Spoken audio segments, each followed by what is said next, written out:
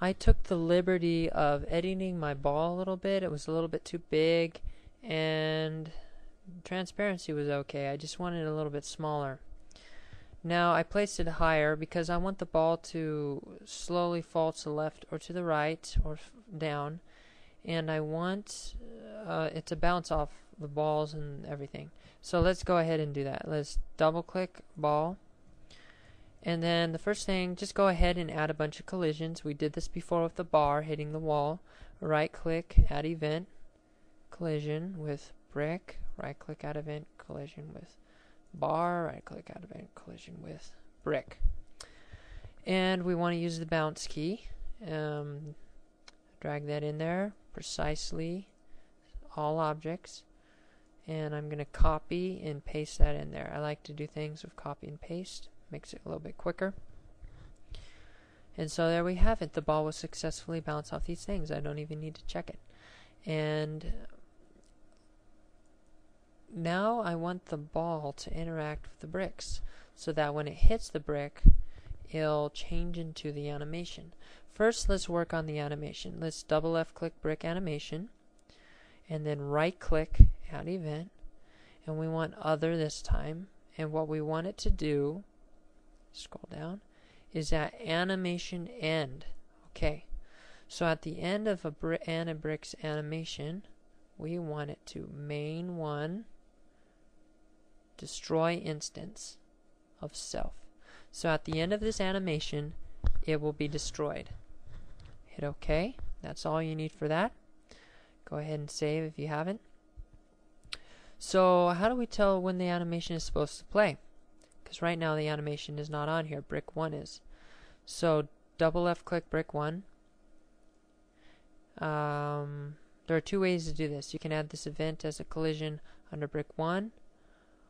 Or you can add as a collision under ball, but I like to make it out of the object that's going to change. So under brick 1, right click add event and collision.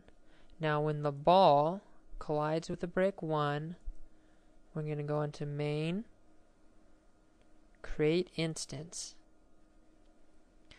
Now you can either do this by creating an instance, or you can even do this by changing the instance, but I want to change the instance.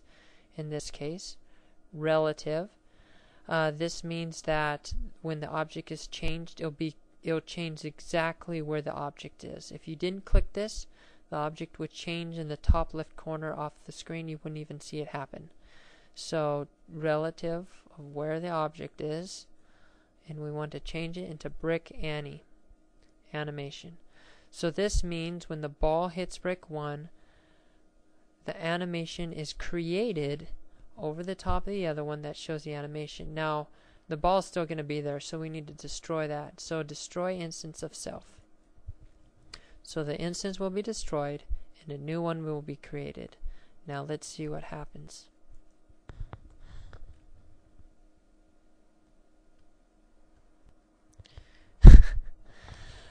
We forgot to give the ball a starting speed. Double click the ball. We got all the bouncing done. Add a new event called create. And this time when the ball is created, we want it to move. Let's go ahead and drag this move in there, and randomly, you can have it go any direction, but I'm going to randomly have it go down, and actually I'm going to have it go up. And I want it to go with a speed of 8.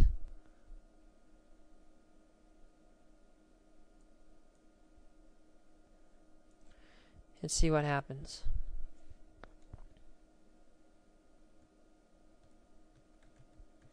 As you notice, it'll stay at the correct speed. When it hits our breakout piece, it hits the brick and it changed the animation and it dissolves. Congratulations if you got this far.